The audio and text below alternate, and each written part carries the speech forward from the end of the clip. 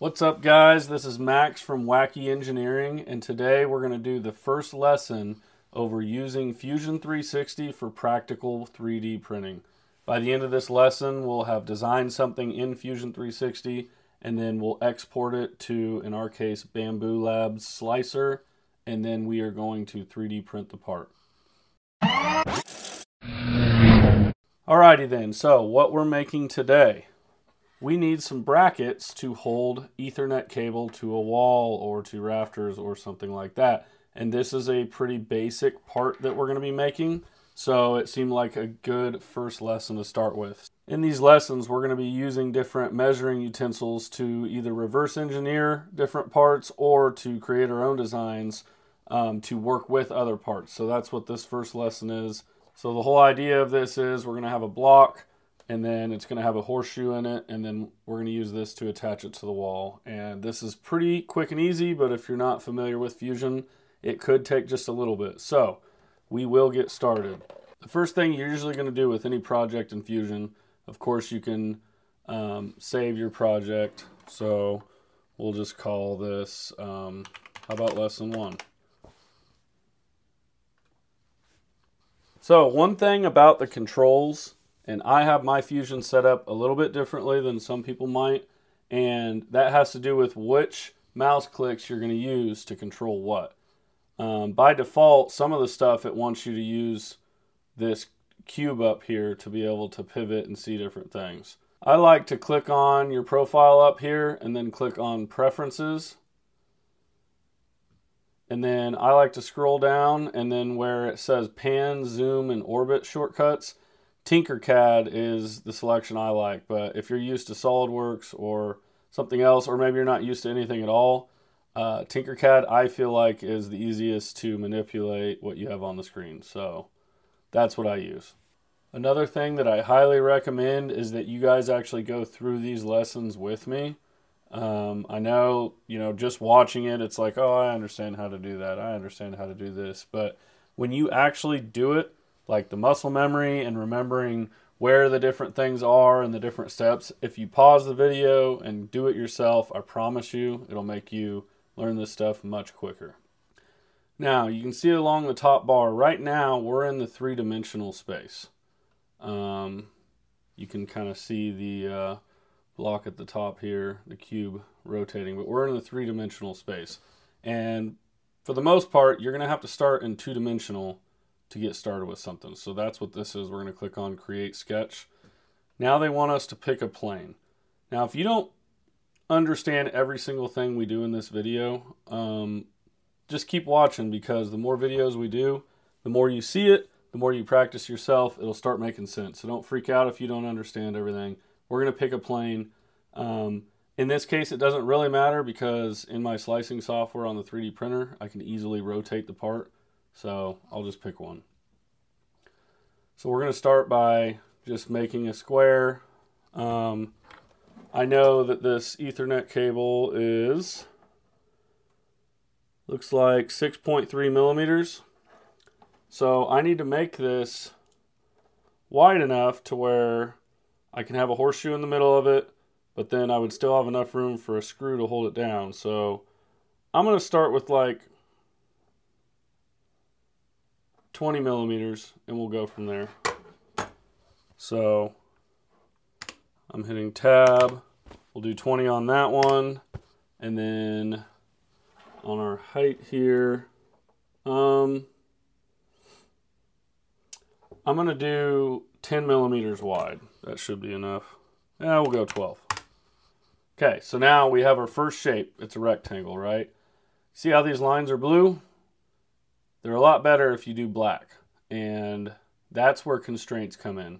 So technically a dimension is a type of constraint, although it doesn't look like they consider it that in this software. But either way, we have told it the dimensions. So the next step is it knows the dimension of this rectangle, but it doesn't know where the rectangle is at in relation to our plane. So I like to use midpoint for something like this, because I don't really care where it's at. The software just needs to know where it's at. Now that everything turns black, we're good to go. So we reach up here and click Finish Sketch. So now we're in our 3D space, and you can see we have a little 2D rectangle here.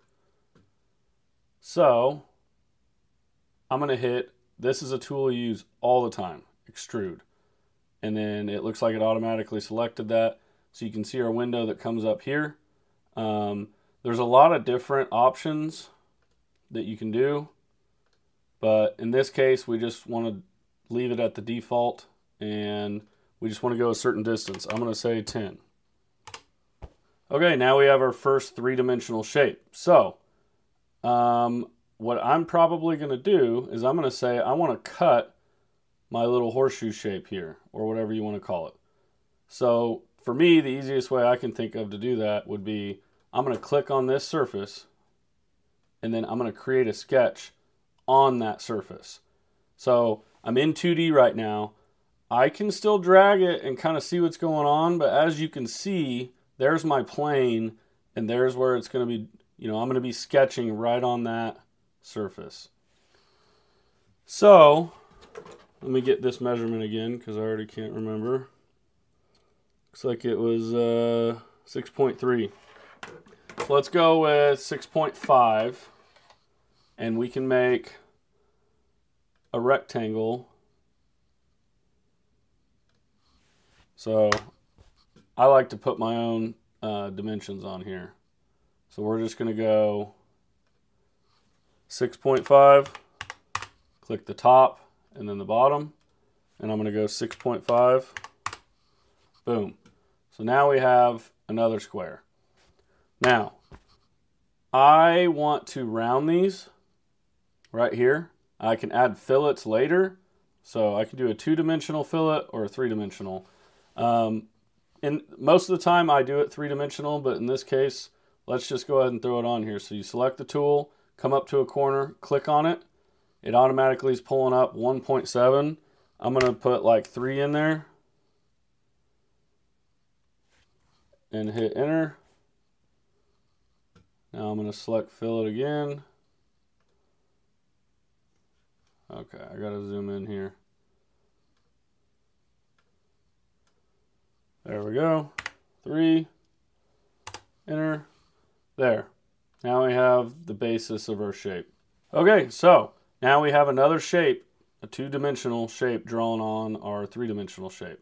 And I'm going to use the extrude tool. So click extrude. Now I'm going to click on this part of the shape.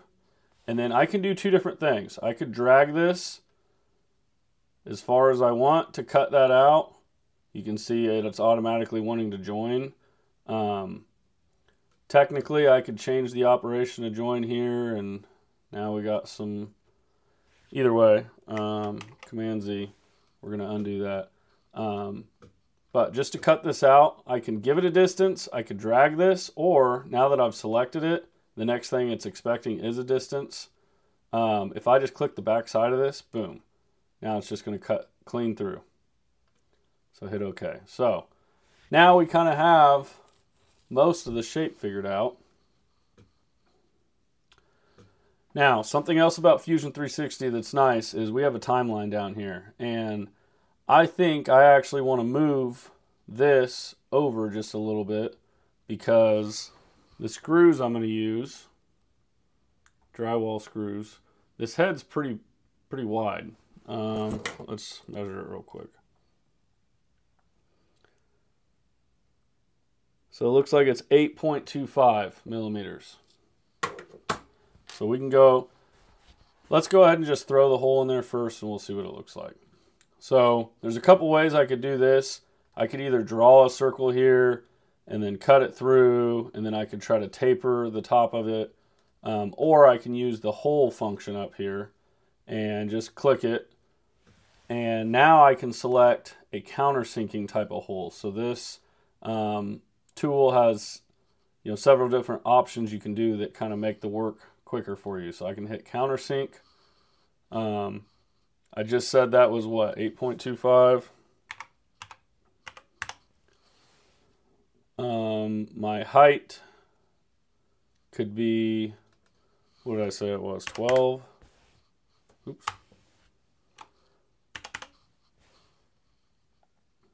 We'll do a 90-degree And then now we need the diameter of the hole where the screw part's going to go through. So I'll measure this, and looks like it's 3.7. So let's just go 3.9 to give a little bit of room.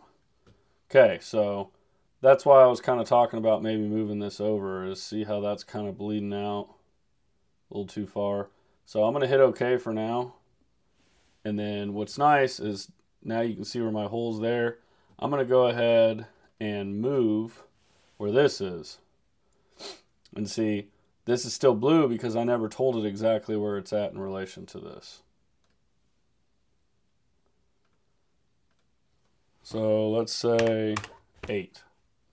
How about 9? Okay, that's probably a little closer. So now I can hit Finish Sketch. Now it updated that. Okay, so now I can look at my hole placement, where it's at on this body. And you could try to just kind of drag it where you want it, but with engineering stuff, you really just need to tell it where it's at. So up here for reference, I can hit Select. My first reference would come from this edge, right there. And I can say like 6. Oh, maybe I should go 5. Yeah, I think I only went 10 wide. Yep, so that should be centered that way.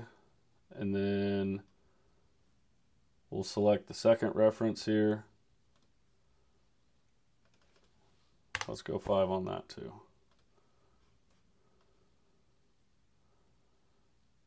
Okay, so it's not quite perfectly centered. I can move this over just a little bit more.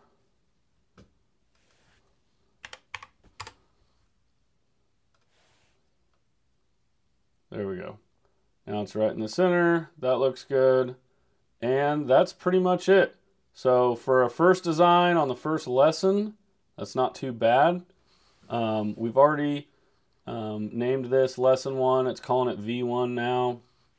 If you make multiple changes after you save, it'll start updating version 2, version 3, whatever.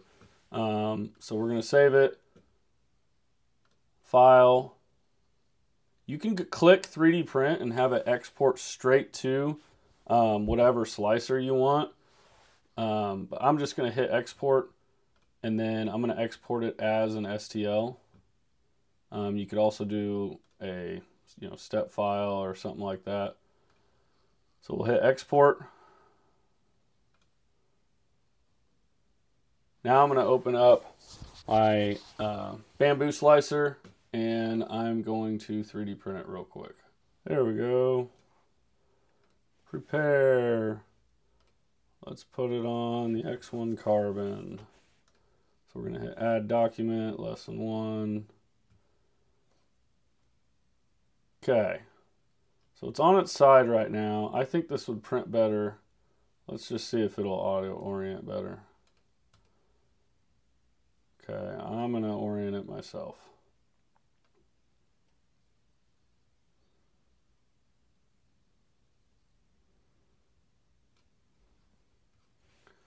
Okay, with that being black, it's a little hard to see, but you can see the countersink in the top there. There we go. Okay.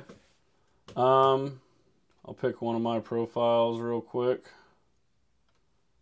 and slice it and hit print. We'll put the time lapse on and send.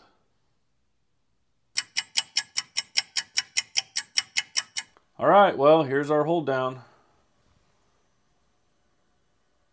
Let's see how the screw fits. It's just a little bit tight, but fits good. Check the Ethernet cord.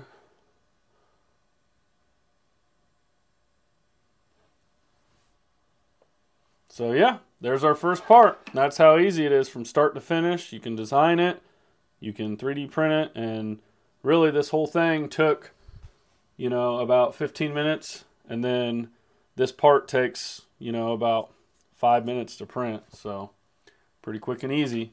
If you guys liked this, please hit that like button, hit the subscribe button, hit the alert if you want to see more of these. We'll see you next time.